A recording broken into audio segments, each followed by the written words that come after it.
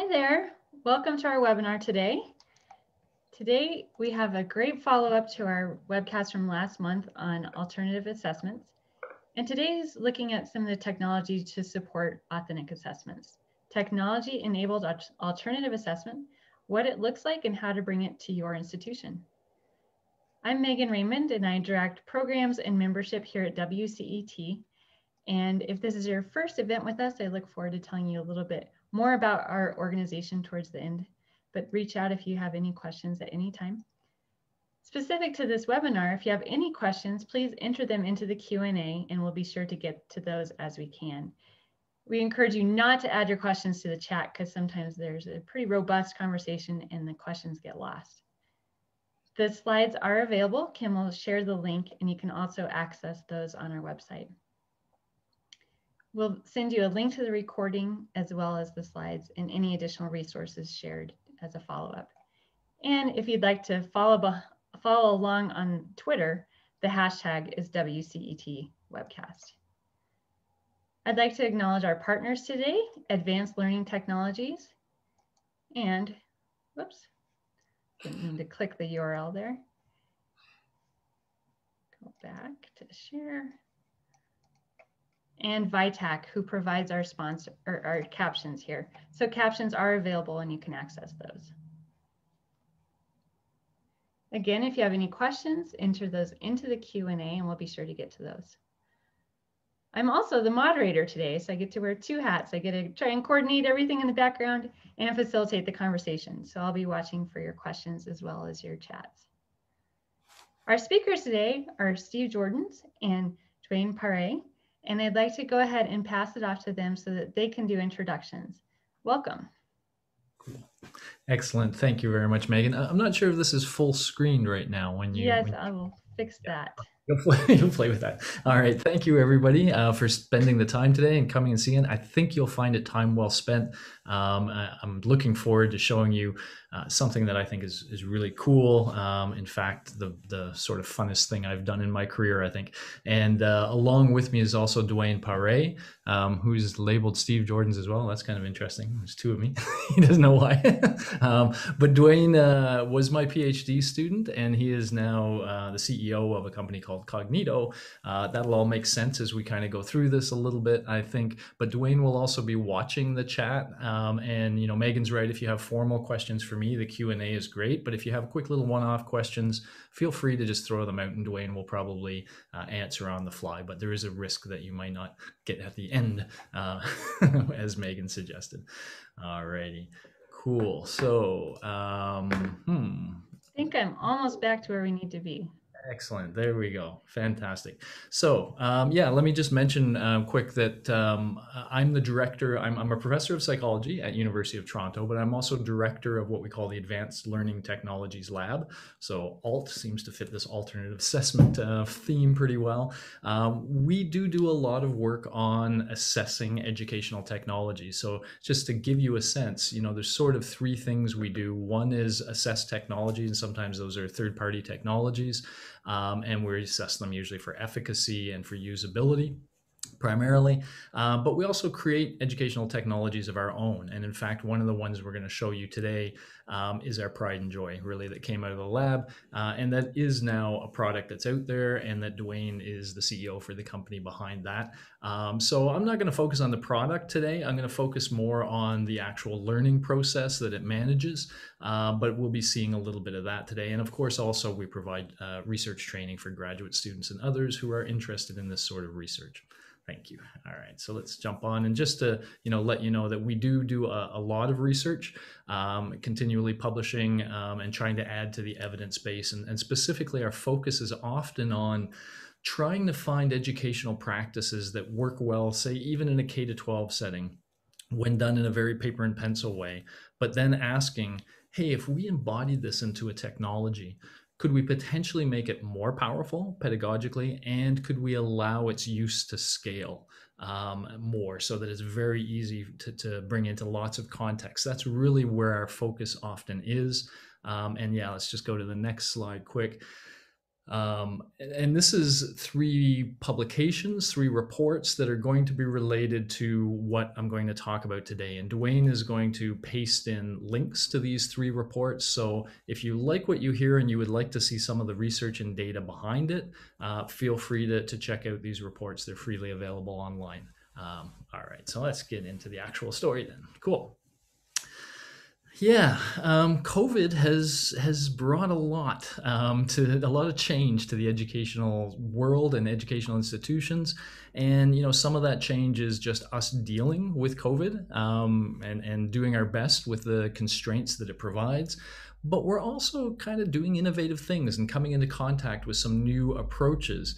And my hope is that we don't lose some of that innovative stuff that we've come across. And in my opinion, the most mojo is in these alternative assessments. And it's not just my opinion, of course. It's becoming a very popular topic, literally the globe over, as a lot of institutions are starting to rethink the way they assess and in my opinion, really discover the pedagogical power that lies in assessments. So I'm going to talk about that a little bit generally today, but then I want to really show you. That's the real goal here, is to be concrete. So a little bit of chat at the beginning, and then we're going to get right into a student experience and what it would be like talking about the pedagogy along the way. All right, so next slide here. This is the goal of my story. Boy meets girl stories. This is not a boy meets girl. It's hopefully a pedagogical power meets easiness. And by easiness, I mean easy for the student to negotiate, easy for the faculty member to employ in their course, in their context, and easy for an institution to roll out and have used widely in their institution. That's what technology can do when it's created well. It can handle all the logistics that allow us to get the power in a way that's just harnessed and very easy to use. So that's what I hope you leave here with, is realizing, wow, this approach he described has a lot of pedagogical mojo. And wow, it's pretty easy to see how somebody would start using this tomorrow if they wanted to. All right, so that's my overarching story. Let's once upon a time it. So once upon a time, and we're still a little bit in this time, but universities really put most of their focus on information learning. And I don't want to be too strong here. We certainly tried to provoke critical thought and creative thought and that kind of stuff. But we would sometimes do that in sort of an informal way. The formal things we did were around teaching content. So lecturing, giving students readings and textbooks, and then ultimately measuring what stuck by the end of it. And so that was really a focus on content. And, I think we were quite comfortable doing that for many years because we know how to do it. And we know how to measure whether we're doing it well. And those are 2 important things, especially when you're an institution selling credentials, right? You want to be able to measure the learning.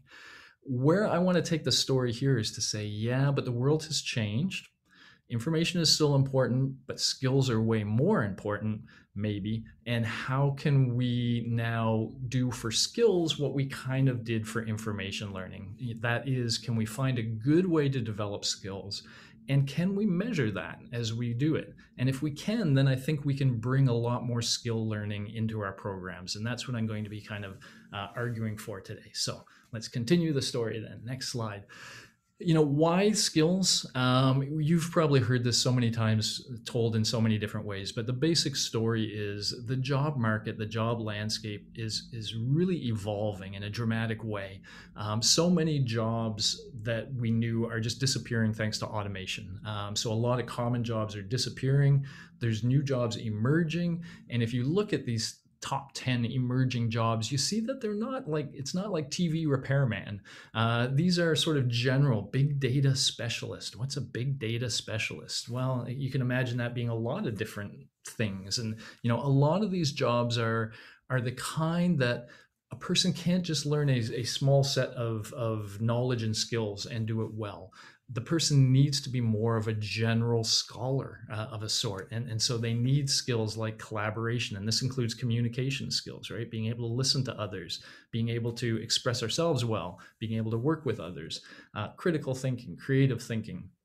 Curiosity is kind of an interesting one to throw in there, and compassion. So these sorts of skills can help a student succeed in any career, which is the other thing, by the way, people bring in is that sometimes the recent data says students sometimes do 5 or 6 different jobs before they settle into a career. If they're going to be doing that, moving from job to job, and if the jobs themselves are constantly changing, how do we equip them? Well, we equip them with the skills they can use to succeed in any context. And that's what these skills are. So none of this is meant to downplay the knowledge that we teach. That's still important. But the question is, can we augment that knowledge teaching and more formally bring in some skills practice and skills teaching as we do? And so I'm going to claim, yes, we can do that now. And so let's move on from here. Yeah. So a couple of things I just want to talk about at the front to position what we're talking about. In that traditional mindset, we would often see assessments in this bottom case, an assessment of learning. We would sometimes see it as a measurement of learning that happened previously. And so we're using this to see, did it stick? Did the students acquire that knowledge? And we often compare that with our learning goals and various standards. And so it's a sort of a measuring stick of learning. That approach to assessment we call assessment of learning. But there's 2 other approaches that people are now realizing are very strong. Assessment for learning. And the idea here is, yes, you're assessing the student, but you're trying to give them feedback about their learning and how they can improve. So it's not just, where are you? How good are you doing right now? But it's really like, how can I help you get better? And so we're using the assessment to help guide learning. And then the second one here in the middle, assessment as learning. This is a situation where the assessment process is, in fact, where the learning is happening. That students, as they're going through an assessment, are being asked to monitor their progress and ask questions and practice skills. I want to highlight that, practice skills. And I wouldn't use the word practice so much. I would use the word exercise the skills to develop them, because that's how skills develop. And so it says here, students use self-assessment and teacher feedback to reflect on their learning, consolidate their understanding, and work towards learning goals. I would add to the self-assessment and teacher feedback, I guess if you just hit the button once, Megan, maybe peer assessment. There it is. Oh, I'm back a couple now. There you go. And so we're going to talk a lot about peer assessments, which is not mentioned here, but will be the real driving force of the approach that I'm going to show you. Okay, so we keep that in mind. And then 2 other principles I just want to keep in mind to set the stage. Go ahead, Megan. Thank you. What's so important about this approach, this sort of assessment as learning approach? Well, I like to say it this way: engagement is the front door of learning. We know that our students are only going to learn when their mind is really there, and they are never more engaged than when they're being assessed. So we have their full attention in an assessment context, and therefore it's a great context for engaging in learning. So that's one principle to keep in mind. The other one I've alluded to already, but it's an important point. You can learn a lot about karate in an hour lecture, but if you want to learn to do karate, you're not going to learn it by just listening to somebody for an hour. You're going to have to do karate. Badly at first, probably, but if you have enough repeated, structured practice, preferably in a feedback-rich environment, your skills will slowly get better and better and better, and they could become second nature. It could become somebody grabs you by the neck and you karate chop them before they even know what happened. Maybe even before you know what happened. It's just became a reflex, right? This is what we would love to do for critical thought or creative thought or communication skills. We would like to make them second nature for our students so that they just think critically naturally or think creatively naturally. But if we want that to happen, we have to give them a very structured practice. Think about how you learn karate. You don't just sort of learn it from a book. You learn it by doing it in a very structured environment, in a very formal way. And so you're going to see hints of that in the approach that we discuss. Okay. And then I think 2 more slides and then we're on to the actual demo. So this one is just to set up the demo.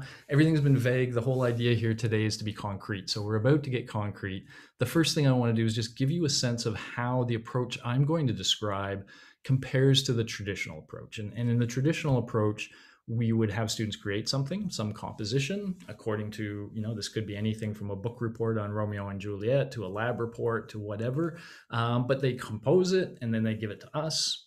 We eventually grade it and give it back. In the formative peer assessment approach I'm going to highlight, it starts the same. We give them some composition, something to do. But then there are these two intermediate steps, and it's these two intermediate steps where the real assessment as learning stuff is going to happen. In the second step, we're actually going to show students the work that some of their peers submitted, anonymously presented, randomly selected, and we're going to ask them to basically play the role of a teacher and assess the work and give feedback to each of those peers, engaging a lot of critical thought and creative thought as they do so. And then as they're giving feedback to their peers are also giving feedback to their work. So in the third phase will all be about teaching them how to learn from feedback. That sort of growth mindset notion that we have. And I'm going to argue that a growth mindset is not easy for students to develop. We have to help them. And that's what'll be going on in the third step, teaching them how to learn from feedback. And again, exercising a whole bunch of these skills as we do it. Okay, so students will submit now, they'll give feedback to peers, they'll react to the feedback they got, they'll then be able to revise their work based on the feedback, and they will submit that to you. So from the instructor perspective, nothing really has changed because all of that stuff in the middle is driven by the students, and the students value it. They see the relevance, they want more of it. And so it's a form of active learning that's very powerful. It doesn't create any more work for the faculty member, but it produces a whole lot more pedagogy.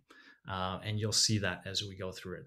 And so one more slide and then we'll be at the demo. I just want to be clear about the demo. There's a lot that you can do in these technologies. So for example, in our technology, students can work as individuals or they can work as groups as they go through things.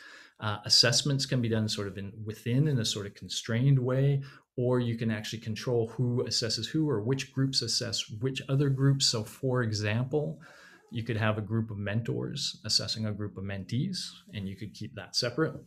And you can also do interesting case study approaches that we could talk about as well. And I'll finally mention we can also do 360-degree reviews, so peer evaluations after group work where every member evaluates the contributions of each other. All these things can be done. I'm going to have to focus in with the time we have, and so I'm going to focus on an example of what we call an individual student activity, where they're going through and all working as individuals through an activity. I just wanted you aware that all these other options were also possible in case they come up in QA. Okay, I think that brings us to the big demo button. Yep, okay. So I will take over the screen at this point. There we go. And hopefully you guys see a big screen here. Now, what would normally happen is there would just be one of these bars. And so I'm just showing you within peerScholar this process and how it would play out. Because again, I want you to have a very concrete sense of what this would feel like to the student. And then we can talk about, how hard it is to set up and things like that as well. But normally there would be just one of these activity bars. And over time, we would move from this phase being active to this one to this one. I've been able to just sort of create 3 versions and have each of them open so I can show them each to you at one point in time. But again, normally you'd be moving across that one bar. So a student would come in and there would be one big green button and they would click on that. Okay, so what happens? Let's do the first step. So there's create, assess, and reflect. So in create, they always come in and the first thing they get are instructions. And this is just an opportunity and this is one of the things the faculty member, would have to think about a little bit. But this is them basically doing what they always do, describing what they want students to do. To the extent there's a difference in this, you can do things like add video in here. So, sometimes students aren't the best at reading, but they live in this sort of video world. If you can create a short video that describes the activity to them, what you want to do, you won't be able to hear this, but I mean, I probably could make it so Right, you're you're welcome. but you get the idea. And so this is just me describing the assignment to them, which in this case was, by the way, helping a local flight school to create more engaging lectures. They thought their lectures were a little dull. And so the task to students is, hey, learn some of the things you can do to make a learning experience more engaging and make a pitch to this school about something they could do. And so we have to tell them what a pitch looks like. Now I do that in two ways, by the way. I have a rubric, which always makes a lot of sense. I'm just going to open it directly. So you can have a rubric like this that shows the four components, again, that should be in a good pitch, and then some words about what makes them a certain level. You'll see this kind of come back in a moment.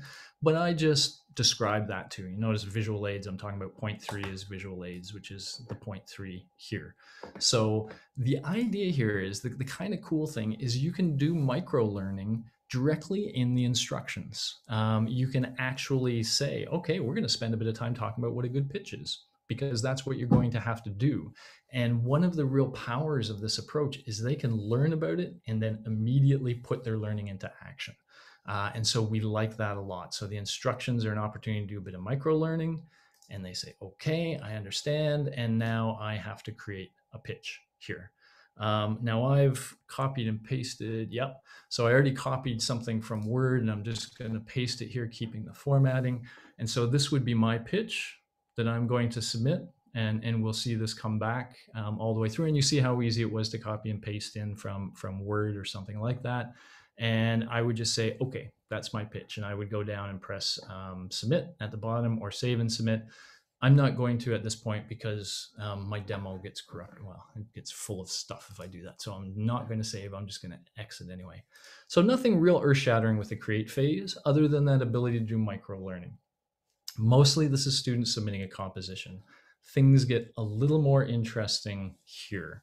And there's a few points I want to make. So this is the point where students are going to give feedback. Right? So this phase, you get to be the teacher. And so we kind of walk them through what it is they're going to do. Now, a lot of our faculty members don't really know, don't have any formal training on how to give feedback well and why it's so tricky. And so one of the cool things is a lot of that expertise can be embedded. And so, for example, we have these videos that professors can just use because really everybody's doing the same thing by this point. They're asking students to assess work and give feedback. And so to give you a sense, when we do this, we have a video about why should you care about doing this? So we call that the motivational video. Why is this a kind of a good thing for you to learn how to give feedback? Why is it so challenging? And so here we talk about the psychology of feedback, and especially receiving feedback, and how every time somebody receives constructive feedback, it kind of feels like they're being attacked, and they naturally get a fight or flight reflex in place. This is why the growth mindset concept is harder than it seems, because it's not natural. People do not naturally say, oh, thank you for pointing out my flaws. Now I know the things I could work on. They don't. They say, oh, why did you? I won't say what they say, but they either fight your feedback or they flee it. That's the natural way. And so that's why we have to be very careful about how we give feedback to not trigger that sort of reaction. And so in a final video, we go through and say, okay, well, how do you, I look like I'm screaming in all of these videos. I mean, look like I'm screaming, but we say, what are the specific characteristics of constructive feedback? So, just keep in mind here now, what we've done with students is we first of all calibrated them. We've got them all thinking about feedback the same way. We've let them know about the psychology of feedback and the challenges to it. And then we've told them, here's some things to keep in mind. Here are 6 things to keep in mind when you're giving feedback. And once they've now learned all of this stuff, we say, okay, go. All right. What are you seeing here? This is 4 of my peers have submitted their work. So I can flip between the 4 peers' work. And notice, by the way, that in this activity, peers could do their work however they wanted, which is one of the fun things about digital products. You can let students do just videos if they want. So just to give you a sense here, again, all of these videos can play directly within the technology. My name is Kayla McFarland. I want to be very clear to say that we have all these students' permissions to use their work. They've all said this is cool, this is fine. And so what you can do now is look at that peer's work, and remember it's a pitch, so a pitch could be verbal, and they then have to assess it. How do they assess it? Well, oops, sorry. I'm losing my assess frame here because I clicked on something I should have. It went down to the bottom is what it did. I stretched it, but that's okay. Let's just keep it at the bottom. Notice what they're doing here now. They're being asked to score that pitch. If this looks familiar, I kind of hope it looks familiar because it's this, right? So this same rubric that we gave them a copy of, we now say, hey, remember we told you how to make a pitch and it had these 4 characteristics? Well, this person just made a pitch, score them. Use those characteristics and score how well they did in terms of their pitch, etc. And so you can go through and you can score them on that A, B, C, D, E, F scale. And now what are we doing? We're walking them through an analysis of the work. So we say things like, hey, begin by highlighting something you thought was done really well, and highlight that for the person, because positive feedback is very powerful. And so, highlighting something they did well, we're all very open to positive feedback. We embrace positive feedback. And so that can have a lot of power. And yeah, make sure you use that. Make sure you tell them things they're doing well, but then give them the constructive feedback. Now, let me bump this up a little bit because I want you to take a look at this wording as I make a point. If this student was going to change just one thing about their work, what should they change to maximally improve their work, and how should they go about changing it? Remember everything you learned about constructive feedback when you write this. This is the difficult thing for people to do. This is where they're really giving that constructive feedback. But if you think about what I'm asking, just focus on one thing. Well, for a student to do that, they have to think about the whole pitch. What did that person say? I call that receptive communication. They have to think about it very critically. What were the good parts, but what were the weak parts of that presentation? And once they figure out what those 3 or 4 weak parts were, they then have to say, okay, what's the biggest weak part? If they were going to change one of those, just one, which one is most in need of change? So that's a whole lot of critical thought. And now they say, okay, I know which one, and that's the one I'm going to tell them about, but what am I going to tell them to do about it? How do they change it? Well, that's the creative thought, to think about how would they make it better. And now they have to express all of that to the peer. That's the expressive communication. And so they're exercising all of these skills when they do one peer. And notice this, by the way, too. I like to do things like this. I like to just sort of keep them honest, or at least play on their guilt if they're not. Make them say, here are your options here. Do you agree with this statement that you read their work carefully, thought deeply about how it could be improved, etc.? And all I'm trying to do here is really make sure students spend some time giving good feedback. A, because that will benefit the receiver, and B, because it will benefit the person to put all that deep thought into it. Okay. All right, let me get this smaller again. And I wrap that around in a weird way. which only happens on a demo somehow, where you could wrap it around so it messes up like that. So at any rate, they would do the same for peer 2's work. They would do the same for peer 3's work. And why is that important? Because they're getting repeated structured practice. They're engaging those skills, but then they're engaging them again for the next peer, different context, again for the next peer, different context. And then finally, I'm actually going to leave this for a second. I'm going to pop right back in, which is probably what I should have done in the first place. Yeah, just because I want that on the side where it is. If I hadn't gone and mucked away, there it is there. And so they would go through all these peers and they would fill this out for each peer and get this repeated structured practice. And then at the end, they would see their own work. So before I get here, before I talk about the actual self-assessment part, let's just think about the following. They have now just seen 4 of their peers work on something they themselves did. And so this is my work, for example. I can see my work, and I just looked at these other 4 peers. This gives me a really strong sense of how my work fits, right? And I like to say it this way. It's one thing for your instructor to say, you're doing B work. It's something else for you to see the peers' work and your own and say, I'm doing B work.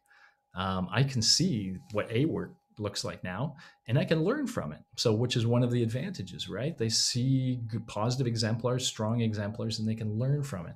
So they're already getting that metacognitive hit of where their work fits. But now we can actually enforce that a little bit more. So I've have some questions here. The questions you have here could be the same as they answered for the others. These were the ones they answered for the others. But you can also customize. And that's what I did in this part. I customized this for self-assessment. And so I'm asking them, what's something, now that you've seen everything, what's something you would change about your work in your revision? And I also asked them explicitly, where does your work rank according to the ones you've seen? Again, to really push them to do that comparison, that metacognitive kind of, thought about what's going on. All right. So that's the second step, giving feedback. And if we just think for a moment, what have we already done to the learning process? It used to be all the learning that was happening when they created their composition. Now they did that, for example, created a pitch, but now they've seen and assessed a bunch of other pitches. So they have a much better sense of what a good pitch looks like now because they've seen all these exemplars and they've engaged in all this critical thought written in a repeated, structured way. And they've learned how difficult it is to give feedback. And that last part is important because the third step is all about them being on the receiving end of feedback. This is really the growth mindset kind of thing, right? If we give students feedback about things they can do better, will they learn from that feedback? And again, I told you it's tricky because they tend to fight or flee. So here's how we scaffold that, how we really walk them through it. First part's not going to be a surprise to you, but we're going to use micro learning, right? We can embed micro learning right in the assessment context. So why should I care about learning from feedback? What's that going to do for me to spend the time and effort to learn this skill? And so we explain to them what that'll do for them. And these are like 2 or 3 minute videos, by the way, just to be clear. What's the optimal approach with respect to analyzing the feedback I received? So I'm going to see a bunch of feedback.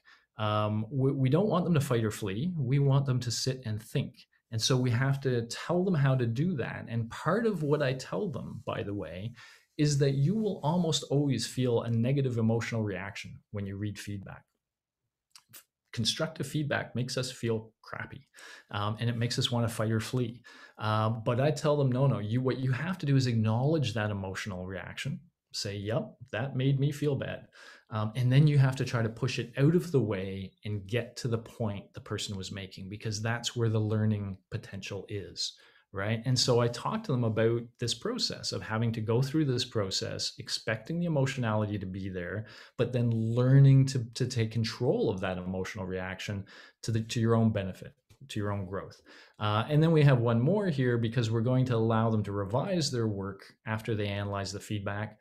A lot of them haven't done that. They're just so used to submitting it by the due date and thinking it's done. This idea of going back to it and improving it is sort of new to some of them. And so we talk about that process of the revision and, not necessarily listening to what every peer says, thinking about the ones you agree with, and then using that to guide your revision, etc. So again, a little bit of micro learning. They go through this whole, sort of focus thing on learning how to learn from feedback. And then right after we've told them that stuff in an informational way, we let them feel it in a physical way. That is, they're going to go through a process of assessing feedback. Now I'm almost scared to do this after I flip the other one, but I'm going to do it anyway. There we go. Excellent. It's because I have the text so large, by the way, so you guys can see it well, that I'm mucked up a little bit here. So what are you looking at here? This is my work. And you'll see as I go from peer to peer, that does not change. Well, you might see some of the yellows changing. I didn't really highlight this yellow. I should have in the create phase. When people are giving feedback, yes, they can use that form and do use that form, but they can also annotate the work directly. And by fall, this will also include videos, that they'll be able to annotate the video so the person can play back the video and see the comments that somebody left. And so they can do that easily on text, and that's what we have here. And it's great for things like, this. You should have a reference, sentence structure, etc. And so now if I'm on peer 1, what I'm seeing here is peer 1's feedback of my work, both the little comments that they attach to my work, but also their overall feedback, including this one. How could I have done better?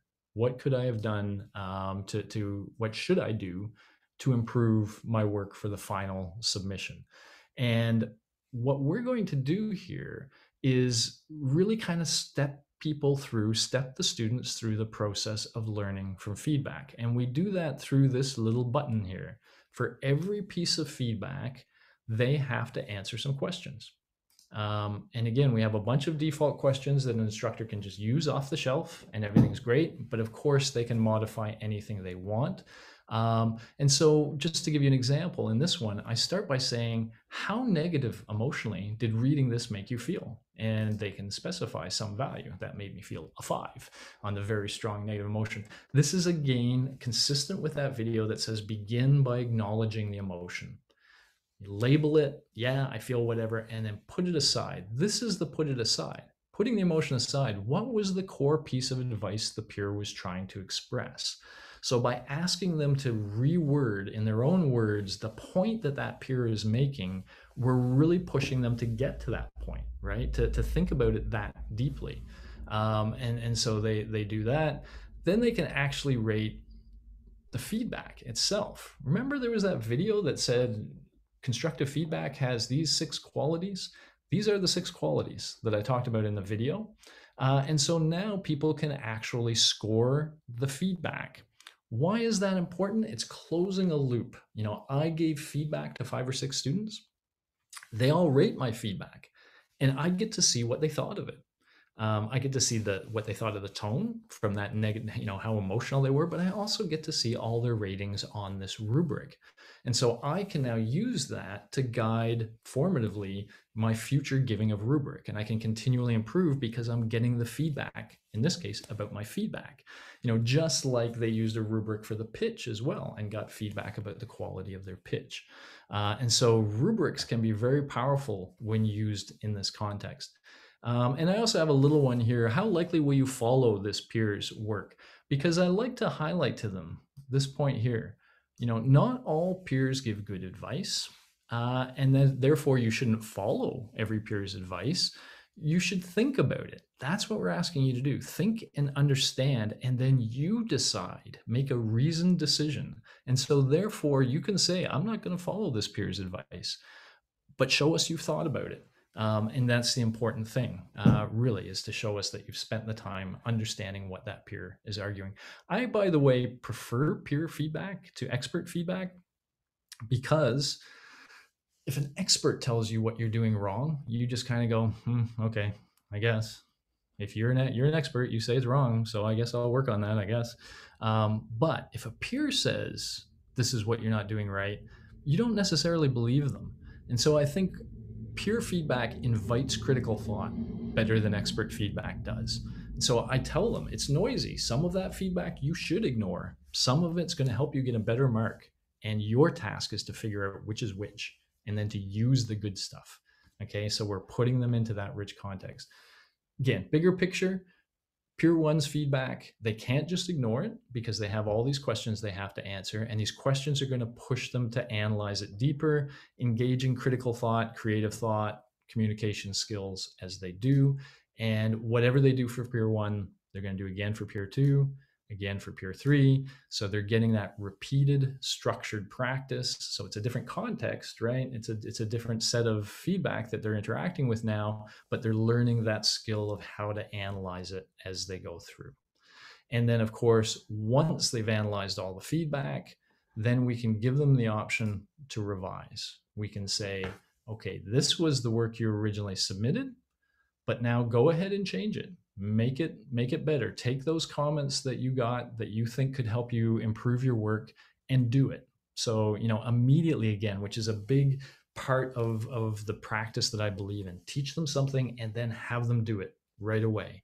And it's the doing that really embodies the learning. And that's why we want to kind of do it that way. Okay. That's a mile high of this sort of what's called formative peer assessment process that almost always involves those 3 steps. And you got a sense of how it would play out for a student to do it that way. So maybe we will return. I'm going to stop sharing now, and maybe Megan, you want to throw back the other one. I'm just going to wrap up with a couple things. I'm going to try to leave enough time so that we can have a bit of a QA here as well. So I'll just try to take 5 or 6 minutes once you have the power again. And I see stuff Sure. going in chats and QAs, but I'm ignoring it for now because I don't want to be tempted. Sure. Well, we had some great questions and comments in there. Let me just make this full size here. So again, feel free to add your questions to the Q&A. This is the part where you get to ask all of your questions. And I don't think we're quite on the question part though. There's just nope, it keeps, yeah. whenever I restart, it goes back to the beginning. So here's what you missed. Here's the quick summary. You will all receive a copy of the recording. Sorry, back a bit, I think. And further. So 2 or 3 back. Yeah, so there's just a few points I wanted to make. Yeah, this is the first one. A few points I want to make quickly post-demo. There's so much that I can't show you. And this is, I know this is not really legible, but it's just meant to tell you that there's also all these options about how you grade the work. You can give people participation grades for things. You can use peer averages if you've asked peers to give you quantitative values. And obviously you can have an expert come in and grade every component of what you saw. You can assign different work to different TAs. We spend a lot of time thinking about late submissions and accessibility requirements. So trying to make sure that the process will run smoothly for all students with minimal harassment of instructors. They can talk to us directly, students can, etc. And there's also a lot of metrics to go back to the faculty member and go back to the institution in terms of actually seeing what's going on and looking for seeing the change and the improvement yourself in the work. Let's flip to the next one. I'm just going to do these real quick just to let off. I've kind of mentioned this a little bit, and I just want to highlight this power a little bit. When you use rubrics, and you saw me use them a couple times, there's sort of a double advantage to using them. One is, we often give students a rubric to guide their creation of something. So I'm asking you to be critical. So here's the components of a critical argument, let's say. And so they use that when they guide their argument. But we also use it to have them assess the arguments other people create. So they're applying the rubric from an assessment kind of point of view, and they're learning a lot about the rubric and the concept it represents when they do that, right? They're saying, okay, good critical thinking has this characteristic. And then maybe I'm reading Megan's work and I see that characteristic. Oh, there it is. She does that really, really well. And so now I suddenly have a clear idea of what that rubric means. So I get to learn the concept better. But the other cool thing is if 5 students are applying a rubric to my work, and if this is a validated rubric associated with some skill that we care about, then as long as it's 5 or more students, we have a lot of research that shows that the average of their measure is a good measure of that skill. So what that means is it's not only the case that we can develop skills using this approach, we can also measure them on the fly. And that means we can do things like recognize them. If somebody's particularly good every time we're asking them to be creative, we can badge or something them, highlight the fact that they are a really good creative thinker. And imagine an extracurricular record or a digital portfolio where we can now recognize the skills our students have, not just their GPA at a given time. Institutions can also use these metrics to optimize the learning they're providing and really create a great skill context. Okay, next one. Yeah, and so this is just sort of a summary of what you've done. I hope you've kind of seen some of this, but I'll just mention it quickly. So when we start by teaching somebody something like a pitch, for example, what is a pitch? What are the characteristics? But as they go through this process, they learn that concept deeply. Really deeply. So it can be used to really deepen the information and concept learning. This isn't an alternative to information. It's an augmentation to information learning. Okay. They're learning how to give feedback, obviously, because they'll be doing this a lot. In fact, in many institutions, they have a lot of courses, like 50 or 60 courses a term are using this. And so students run into it a lot and they get a lot of practice. Most importantly, they're exercising these skills, which we can measure, document, recognize, and utilize. So that's very powerful. And, you know, the real point of all this at the end is they're learning how to use feedback to improve themselves as a person. That's what we call a growth mindset. It's not an easy thing to develop, but when we scaffold it as formally as we do, then we can develop it. Okay, and I think that's it. So I have my little thank you very much info at peerScholar. If you want to know more, feel free to reach out. And now I think I'm ready for Q&A. Thank you, Megan. Great. Well, thank you, Steve. So we had a few questions in the Q&A. And the first one, Dwayne's also supplementing answers as we speak, but what is the impact, what impact does this have on peer collaboration going forward? Thoughts on applying this to formative and summative assignments? Yeah, and let me be clear. I mean, this can be done formatively and it can be done summatively. So, for example, in Holland, they're using it very heavily in their arts program, where they have a stream that's just arts, and they don't want grades at all. They want it all to be formative, all to be qualitative comments that they're using to grow. But you can do both with this, right? You can actually grade the work that's there in a more summative way. You can also use peer averages and get around having to have somebody grade it. So all of that's cool. But that first point that was made, you know, what does this do to peer interactions? You know, especially in Western cultures, we have a little bit more peer interaction. In Eastern cultures, they're not used to it. They're used to the information coming from the prof, and they don't really learn from one another. And often we have to enculture them literally in this whole peer assessment process and show them that, you know, hey, this is a very powerful thing. And I think that's a good thing, because when we go into the workforce, we're constantly working in peer groups. And so getting them used to that, and that idea of working with other students, you know, sometimes formally in a group, in the group work kind of projects, but also in this informal helping each other. One of the things you'll notice in one of those reports is we have research that shows when people do this peer assessment process, the sense of community between the students in a class, even a very large online class, gets stronger. So it's literally bringing the students together. It's pro-social. And so it makes them, you know, much more open to working with their peers in the future and helping each other. And I think that's just a fantastic thing. Great. And speaking of peers, we have another question, and you touched on this in the beginning, but are peers assigned randomly? And what if a student got feedback from weak students? Would not this be unfair, since others might have received excellent feedback from you know, really strong peers? So one of the things that we like to do, it's a balancing act. You have to think of student workload, but I like to have lots of peers. So my favorite examples of these, don't ask peers to write too much, you know, maybe a 2-pager or a page or something. And then we ask them to assess 5 or 6 or 7 of their peers. So more repetition, which builds more of those skills, which is very important, but it also helps with that issue specifically. You know, if it's just one other peer, for example, then the quality of that peer that reviews them is going to be important. If that peer is not a very good reviewer, then I don't get much to work with. But if we have 5 or 6 people reviewing my work, then what we're probably going to get is some that aren't very good and some that are quite good. And again, we're really pushing them all to find something. The number one point of the feedback was find something this person can improve. You know, you can't just say, oh, this is all great. You have to highlight something. So if you have a large enough sample, then usually the person is going to get some good feedback. But the other thing we say is, worst case scenario, you are the best in the class. Nobody can make your writing any better because it's already perfect. And so you go into this and you get no useful feedback. Wow, what a waste of your time, right? Well, no, because you had a lot of practice giving feedback to those people who aren't nearly as clever as you are. And so you've had a lot of practice teaching other people, you know, how their work can be better. And if you're half as good as you seem to think you are, then you're probably going to be in a position where that's part of your job in the future. And so you may not be learning how to personally grow because you've already grown. I don't believe many people have reached this point, but you can still be helping others grow. And this is helping you learn that as well.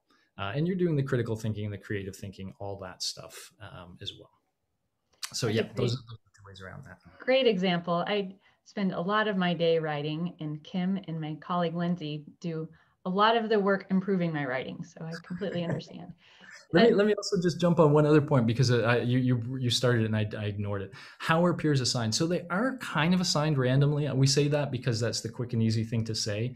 But we also, and this is Dwayne's expert work, he's come up with all these algorithms under the hood that do things like deal with late activities. So how to make sure that if someone submits late, everything continues on smoothly nonetheless. And so that affects who we select to review as things happen. And also, as this is used institutionally, and as we get a memory for the students, so to speak, we can know how they've performed in the past in other peerScholar activities, and we can in fact choose the reviewing group more intentionally. We can literally make sure that we have somebody that's better than this person and somebody that's not necessarily as good, at least based on past performance. So we can create these heterogeneous groups that we know lead to the best learning.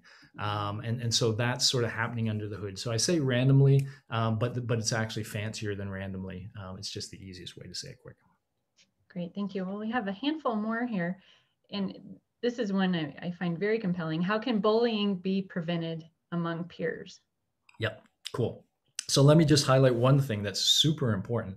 Everything was anonymous. It doesn't have to be anonymous. You can toggle that off if you want students to be able to, discuss the reviews afterwards. But by default, it's all anonymous. And so, first of all, that means that anything, any sort of biased response to someone's work that's based on their gender or their culture is pretty hard to do because you don't see their name.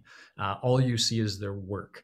And so that's what you're reacting to. Now you could probably detect English as a second language in written work, and somebody could still be a bully on that. What I do, and it's worked very well, I've used this for, 12, 15 years now. We're a little ahead of the curve on alternative assessment. But I just remind all students there is a code of conduct. And while you guys are anonymous to one another, you're not anonymous to me.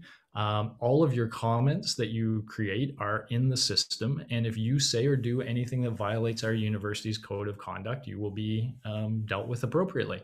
And we've just not had issues of that sort happening. So it's not common. In fact, I've not heard anyone's suggestion of anybody feeling like they were bullied with this system. But again, to the extent it happens, we can police it and have all the data to support it in a way that's not possible in other sort of hallway bullying or stuff like that. Excellent, thank you. Will peer assessments still be effective for classes with lesser than 20 students? Oh yeah, absolutely. Peer assessment began in K to 12, small classes. Hand your work to the person beside you and take their work back. And even in that one where you can see the person, you're probably friends with them, blah, blah, blah, peer assessment still has been shown to be a powerful learning experience. When you make it anonymous, etc., all the more so. So the only hitch that can happen in a smaller class, and I always joke about it this way, there's that one student who cannot write anything without having a Star Wars reference in their writing work. If they do that, then they're going to sort of give up their anonymity. People will go, oh yeah, that's Steve. He always has to talk about guitars and everything he writes about, something like that. So from that perspective, that's really the only difference in a small class. There's the possibility in a small class, by the way, and Dwayne's done a lot of this research, of having them do a peerScholar activity before they come to a seminar class and really having them know what each other's thinking about the reading of the week or whatnot before they come into the class. And Dwayne has used this a lot and found that it really creates, we sometimes call the myth of the small classroom. The myth is, that all these people interact so excitedly. The reality is usually we're trying to get 3 people to shut up and 17 people to talk, right? And Dwayne has found that when they do the activity ahead of time, they get more of that myth. They get more closer to the myth of the small classroom where they are all interacting a lot more because they kind of know what's coming. They're just waiting. I didn't know Megan was the one that thought that about what we wrote, but I know somebody was. And when Megan now in the classroom says, well, here's what I thought. Oh yeah, I've thought about what you thought already. And here's what I thought about what you thought, but I'm ready, right? And I don't have to think on the fly. I get a chance to think ahead of time. So it works very well in small classes. And let me just mention, my class is me and 1,600 students, Canadian style intro psych class. And this is what we created for. So in a very large class, it allows students to feel like they're in a smaller Socratic unit that's helping each other out.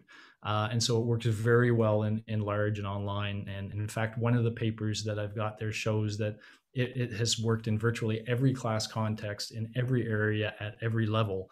And so it really does scale to whatever, because it's content agnostic, right? It's about the process, and that can be applied to any content area.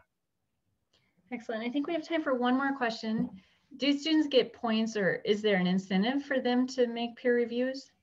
So what we would normally recommend, I've talked about the whole process as though there's sort of an expert on the end who would probably grade things like that final product. And if that expert is going to grade the final product, then I would also encourage them to grade the quality of the feedback that students are giving. And we make that very easy for them to do, because the feedback is kind of like the oil in this machine, right? If everyone's giving good quality feedback, then everyone's getting good feedback, and they really appreciate the whole process.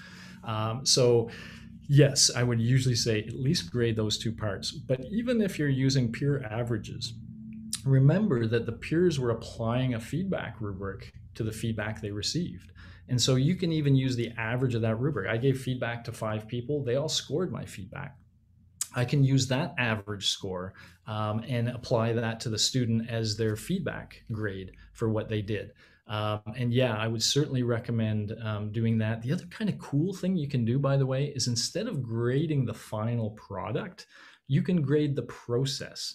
You can grade the change from the draft to the final product as a result of the comments students received. And this is really good in a small class. You can really reward students for having a growth mindset, not for necessarily the quality of what they produce, but for their willingness to listen and learn and grow. And so you can mix those product and process kind of grades and really kind of have the resolution on your assessment that matches the richness of the learning that they've experienced. Excellent. Well, again, here's the contact information if you have more questions for Steve and Dwayne. And we really appreciate this deep dive into the demo. And we have exciting news for our WCET members. So if you're a member, make sure to log into Mix, and you can join the community where you can ask Steve any follow-up questions about authentic assessments, and he'll be responding to those asynchronously. So Steve is our first featured Ask the Expert, and he's been a great sport as we've been trying to kick this off. So we're excited that this is lining up. And then we are releasing a closer look guide on alternative assessment also in the community, which is Mix. And that includes great conversations about some effective practices, as well as DEI perspectives on alternative assessment. So if you're not a member, reach out and we can certainly give you more information about joining our community. Here's some helpful links there. And we also have tons of great content on our website that is free and open to all, including links to our previous webinars. And there's some useful links there. And we will be sending the link to this recording out. And we'll include the link to our previous webinar on world perspectives on alternative assessments as well. You might find that really interesting. Next week, we'll be releasing videos daily on OER perspectives from all across the world. The one I watched today was from Bangladesh. So be looking for those, and those are free and open to all, of course. So check back on our website. And for members, we have our policy series continuing. Our next episode is on April 21st. Oh, and we also, this is how we stay out of trouble. We keep ourselves very, very busy here at WCET. So our WCET Leadership Summit Part 2 is airing May 4th, and that is also open to everybody. And our annual meeting, save the date there. So without further ado, I'd just like to acknowledge our WCET annual sponsors that help underwrite much of the programming and events here we do for all of you, and our supporting members, Colorado State University, Michigan State University, and welcome, University of Florida. So again, thank you so much for being part of this conversation. Steve, Dwayne, we really appreciate you jumping on to do this. And Steve, we'll see you, our fellow Ask the Expert in WCET Mix. Thank you. Fantastic. Bye, all. Have a wonderful day.